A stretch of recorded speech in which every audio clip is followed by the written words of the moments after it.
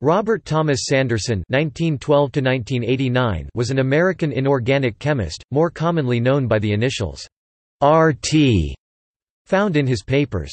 He received his Ph.D. degree from the University of Chicago for his research in boron chemistry.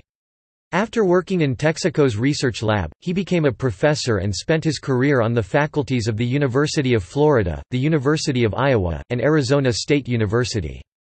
He also created a company supplying safety posters and lab-related artwork of his own design, and published several books including Vacuum Manipulation of Volatile Compounds. Electronegativity equalization.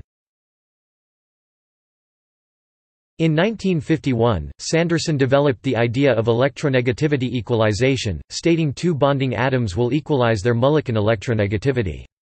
He would later further revise his own scale of electronegativity to adhere to the 4.00 value of fluorine found in the more common Pauling scale, as well as apply his principle to the calculation of polar covalent bonds, calculating partial charges on a number of polar inorganic compounds. His electronegativity scale was applied to generating reference information like molecular geometry, s-electron energy, and NMR spin constants for organic compounds. Electronegativity Sanderson scale. References